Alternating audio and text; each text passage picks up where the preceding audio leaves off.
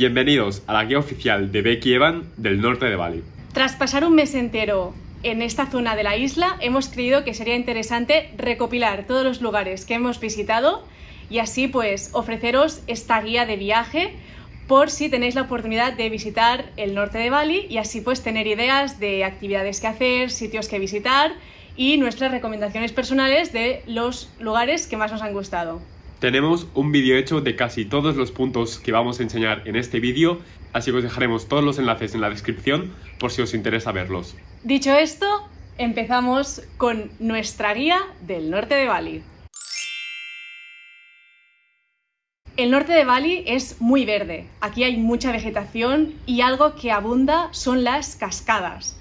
Nosotros hemos visitado bastantes y si tuviésemos que escoger nuestras favoritas, estas serían sin duda la cascada Lekeleke y la cascada Banyumala. Ambas son dos lugares impresionantes. Para acceder simplemente hay que hacer una pequeña excursión de un cuarto de hora aproximadamente. Si te gusta la naturaleza, este es un plan que sí o sí tienes que apuntar en tu lista de cosas a hacer aquí en el norte. Además es que hay muchas opciones, nosotros solo hemos ido a unas cuantas cascadas, pero hay muchas, así que es un plan que puedes repetir varios días. Hablando de naturaleza, si te gusta el senderismo tienes que ir a ver el amanecer en el Monte Batur, un volcán aún activo en el norte de Bali. Esta es una excursión que requiere de un poco de capacidad física, ya que la subida es bastante pronunciada, pero las vistas valen mucho la pena. La excursión en sí es gratuita, pero siempre puedes contratar a un guía. Nuestra siguiente recomendación es el monasterio budista Brahmavihara-Arama. Se trata del único monasterio budista en Bali y simplemente por esta peculiaridad creemos que ya vale la pena visitarlo. Nos gustó mucho porque es un lugar muy tranquilo en el que se respira mucha paz y además tuvimos la suerte de que durante toda la visita no había ni un solo turista, así que tuvimos todo el recinto para nosotros solos. La entrada al monasterio es totalmente gratuita. Muy cerca del monasterio hay Panas Banjar Hot Spring, unas aguas termales que rondan entre los 38 y 40 grados. Es un lugar muy peculiar, igual que en el monasterio no vimos a ningún turista, cosa que te permite vivir una experiencia más real y auténtica. Para acceder debes pagar el ticket para los baños termales y también para el parking.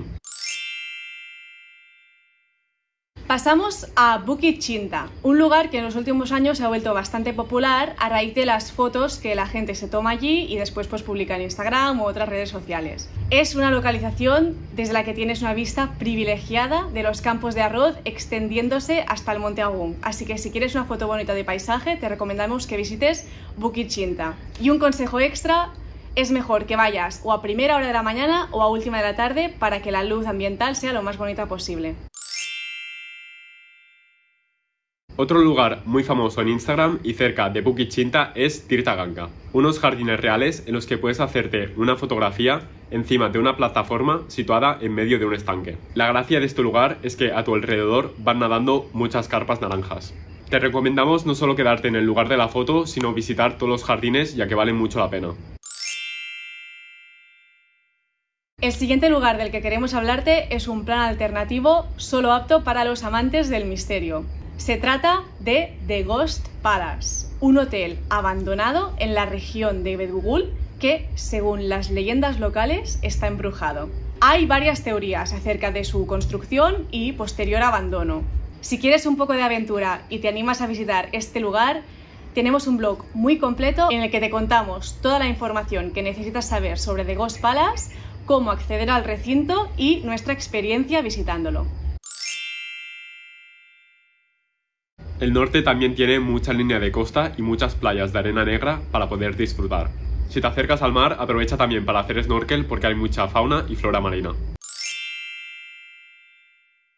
Y finalmente, el último plan que te traemos hoy en esta guía es ir a ver delfines durante el amanecer.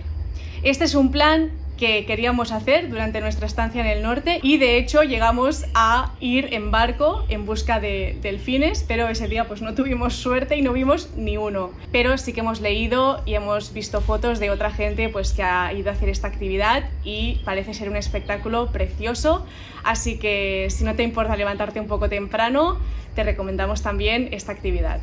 Hasta aquí nuestra guía del norte de Bali. Esperamos que te sirva de inspiración y de ayuda. Si tienes más recomendaciones de lugares o actividades que hacer aquí en el norte de Bali, puedes dejarlas en comentarios. Becky y Evan se despiden aquí.